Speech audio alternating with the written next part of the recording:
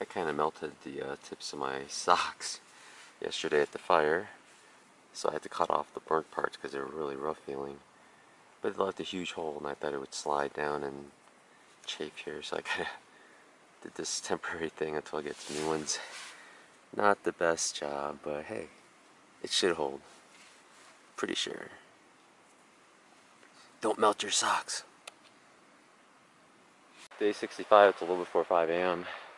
Woke up early so we can get out Kearsarge Pass today and check out my tent. Covered in ice and snow. Hope it's not worse up higher, because we're below 10,000 feet right now. Just a little below. Day 65, we're going up. We're not even above 10,000 yet. Everything's all iced over. It's crazy. It's a rough climb. As we look up, we can see our stairs all iced over. Lots more to go. Good morning, day 65. This is how you eat a Snickers bar in the morning in the high Sierra Mountains. Normally I use 2 hands for this.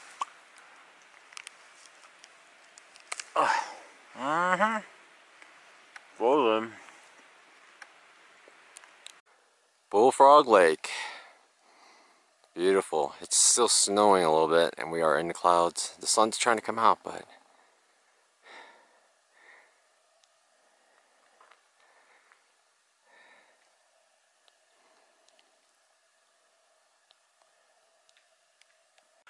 a lot of times we get stuck in these climbs and we just focus on the climb and we don't look around at all. But look at this part of the climb. Bullfrog Lake from high. I did stop and look back, and it's pretty. I'll overlay a photo of it, watch my face. My hair's growing in pretty well though, huh? Day 65. Kearsarge Pass today. We're about probably less than 5 miles away from it. I don't know how much elevation we're gonna have to go down and up, but then the Independence and package. Unfortunately, the post office is closed on Saturday, Sunday, so I have to wait till Monday for the package, but what are you gonna do? We'll come back Monday morning. This is Bullfrog Lake. Look how misty it is.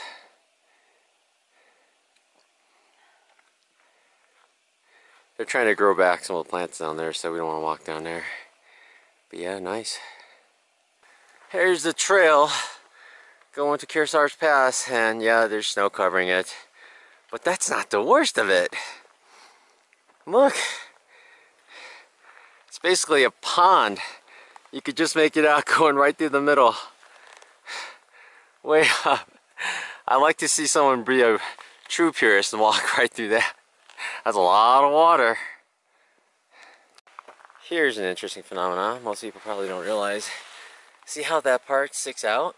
I think because the footstep compacts the snow, turns it to ice and makes it harder, so the snow melts quicker than the ice. So you get these like inverted footprints come up. It's pretty interesting. You can see some over here. Pretty funny. Let's see if anybody else has noticed that before. We're heading towards Kearsarge Pass and we're trying to guess where the pass is. I see a trail there, so let's go all the way up. Unless it's switchbacks, I'm thinking there, maybe there. I know people who've done it before are like, you're wrong, but it's fun to guess.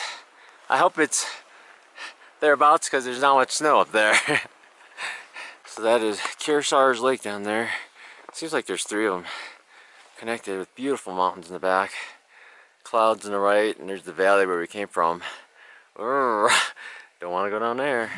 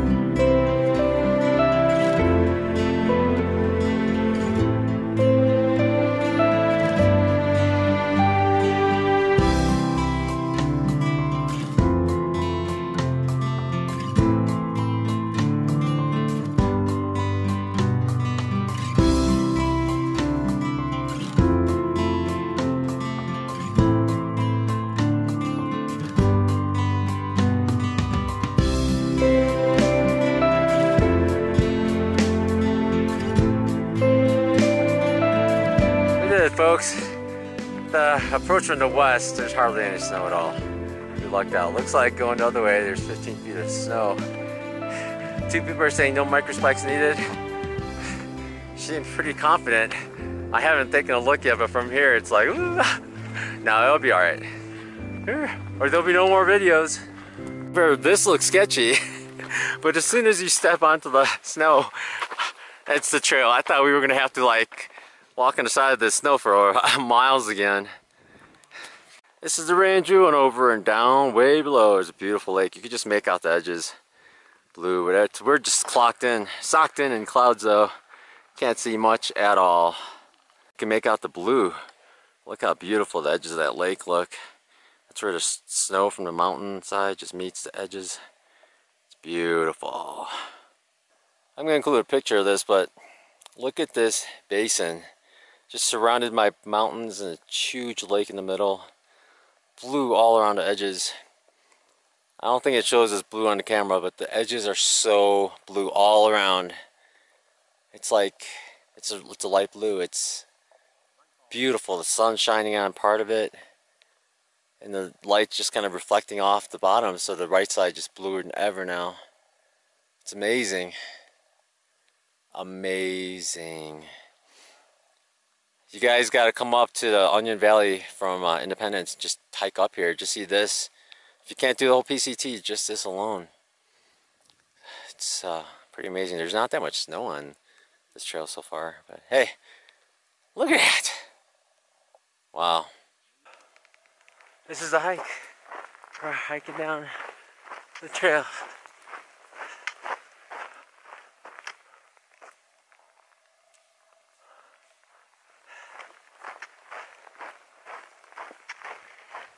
Insane, right?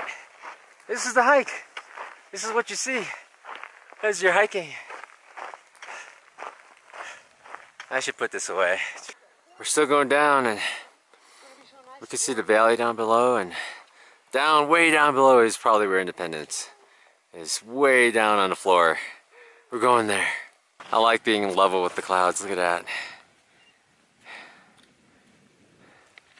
Check out this lake, folks.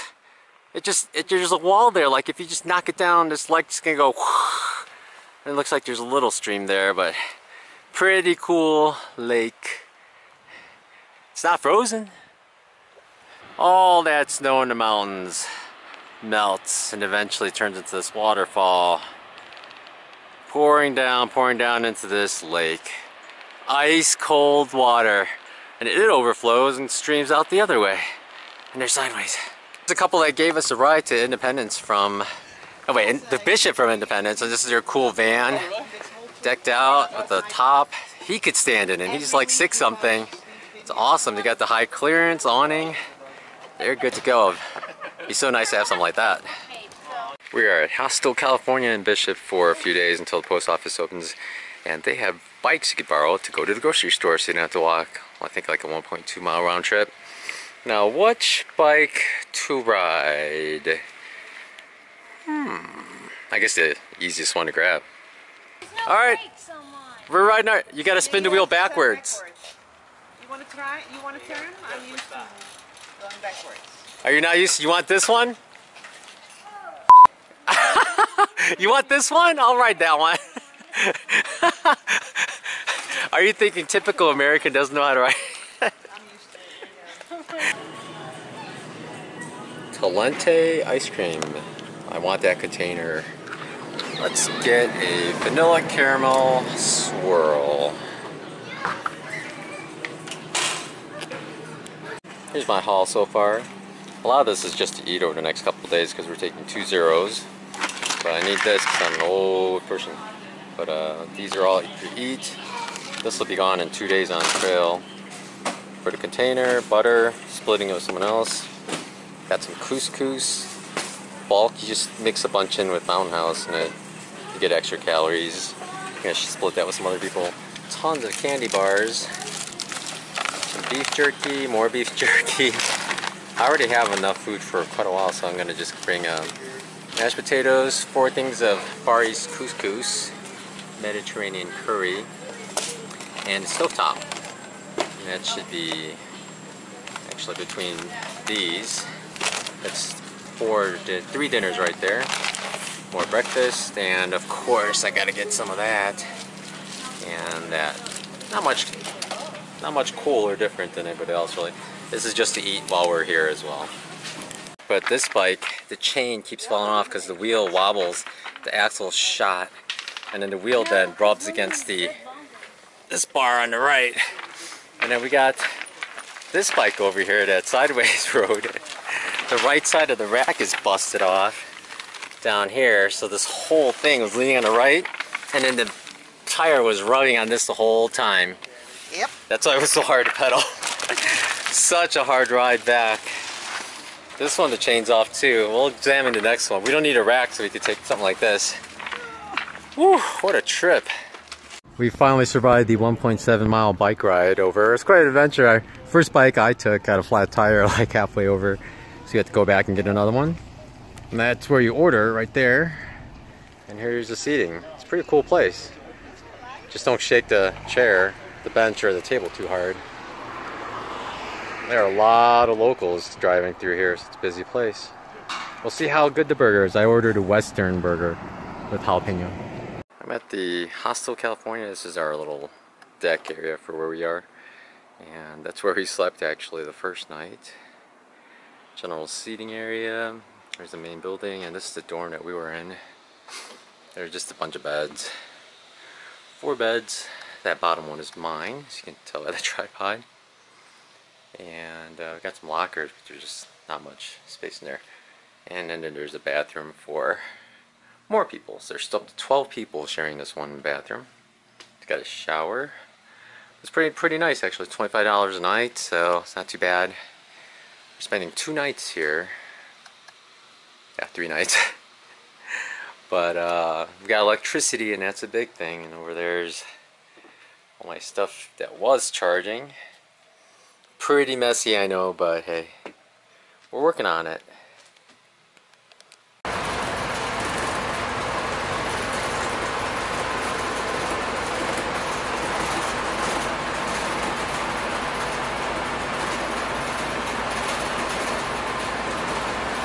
It's another day. We're at Independence now, waiting for a hitchhike to get up to Onion Valley. A truck just pulled over and picked up 3 of us, but there are still 4 more remaining right now. Hopefully someone comes, but not too many cars are going up to Onion Valley right now. Bummer. Can't wait to get back in the mountains though. Hoping this guy picks us up. Ooh, we'll see. Sierras or? Yep, first time. Yeah. I'm getting a ride in the car. Guy picked us up. Oh. There's my pack on my leg.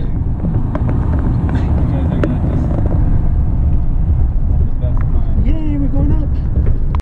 Saturday morning as we were coming down, this parking lot was packed. It's completely packed, but now there's hardly anything. It is Tuesday morning. We're going up Bullfrog Lake Trail, I guess.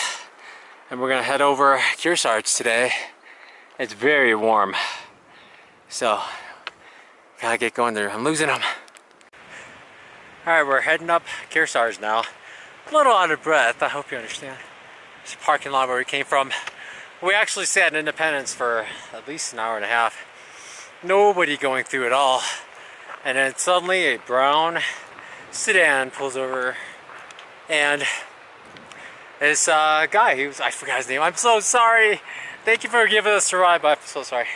But he pulled over because he was gonna do a 5-night trip out here. And he gave 4 of us a ride. Great guy. Turns out he actually recognized me. He didn't say anything until we got here, and I was talking to him, and he says, "That's number 2." Well, yeah, second instance, so that's cool. I hope you have fun, and your daughter. I hope you have fun going out with him. He's a great guy, and it seems like he really knows his backpacking gear. He did way more research than I did, so I would trust his opinions on things. But we're gonna keep going, and we'll see how the weather is later. I remember this part. 3 days ago when we came down, we had to slide on our butts, and then it was kind of snow up to there, but it's all clear now, and there's just like a little ramp. Snow is melting quickly up here. Yeah, look at the colors down below. It looks very thought out, but beautiful. These are the colors we're looking for. Before it was a light blue because it was more ice, but now it's just like a turquoise. Maybe not, I don't know, it's darker than turquoise. It's beautiful on the edges, blue-green. Still a lot of snow coming down, melting down, but it's really thought out. This is exactly what we've been hoping for, and that's why we're heading up to Glen Pass. We think it's thought out enough that we can make it much more easily than all the people who's saying how dangerous it is. So we'll see soon enough, today or tomorrow. On Saturday we saw a lot of people coming out. I think some of them were coming to camp up there. There's a nice flat area. You have to camp 25 feet away from water, so that looks good enough. And then there's like a trail that goes down to the edge, so I guess when the weather's nicer they can go take a dip. But I bet they were camping right there. That'd be awesome to just drive up here and just do overnight here and just, I don't know, just watch the lake.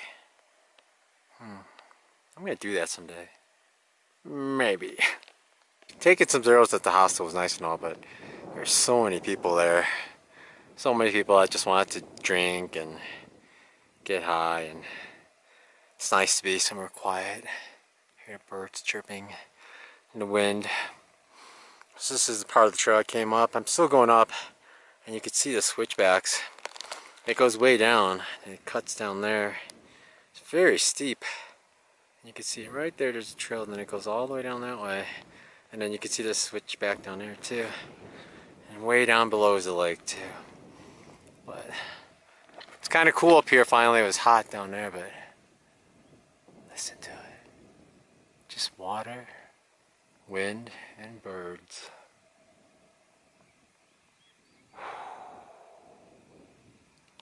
And me.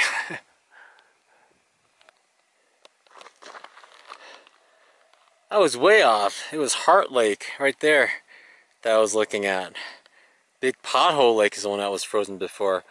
So it looks like it's right over this rim right there, so we'll see it soon enough. So that was the one. I keep getting my lakes mixed up, my mountains mixed up. In case I sound weird talking, sometimes when I get tired, it's hard to talk. Do you find that? Here's Big Pothole Lake, still frozen. Edges are blue. It's amazing how the camera just can't bring out the light blue vibrantness along the far melted edges. But lots of snow. Maybe I'll check out the photos to see the difference in snow from 3 days ago. But the lake is still pretty frozen. That wasn't there though. I think it was all white. I don't know. It is getting cold up here though. I kind of want to put my pack down and get something warm on my neck, but too lazy. We'll get over Kearsarge soon enough. I think it's right over there somewhere. And then I think I'm gonna head down and not wait for the rest of the group because it's gonna be windy up there, and wait at the intersection, which isn't too far down. So more switchbacks coming. And the trail goes to Kearsarge Pass. A little over that snow. You can actually see some people up there looking down.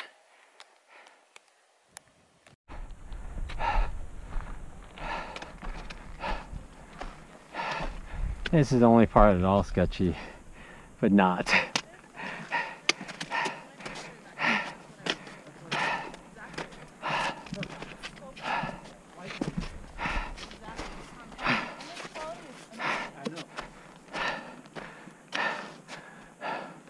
And that's it. Hey everybody. Hi, what a difference a couple days makes. It's so nice here, yeah. We're not clocked in and cloud. The sun is shining on the lake. It was really nice. You could see far in both directions. There's no fog in the valley anymore. No.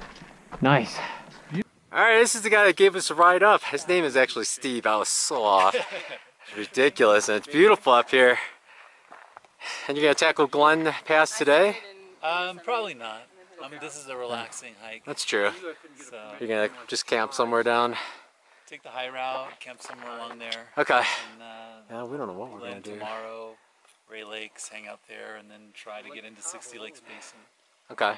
That sounds and explore a little bit. Relaxing, yep. Yeah. That's what it's about. No hardcore through hikers. No. We're like, we gotta get 15 miles a day at least. But today is beautiful. And the sign doesn't have ice sticking out of it.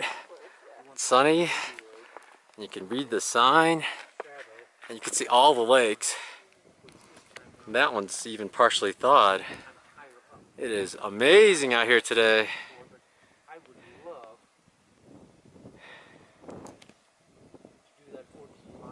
Check this out. There's no ice on here at all. And it's dry. Dry, I know. Nothing. Oh, sorry. You'll see the photo. We're gonna head down now, but look at this wall of peaks right here. You can tell. It's so beautiful. And around the corner. Man, just so beautiful up here. All these lakes. Oh my gosh. We're heading down. We were gonna go down to the PCT, but we're hearing thunder quite often, and there are really dark clouds in front of us and to the right of us. We're just gonna find a first flat spot we can find and just camp out for the night. We're pretty close to Bullfrog, but we don't want to keep walking when there's thunderstorm coming straight at us. So I don't know. First spot will be fine. We're gonna definitely settle down just for tonight. We got a few more miles to do tomorrow before Glen Pass, but that's all right. We'll see what happens with this weather.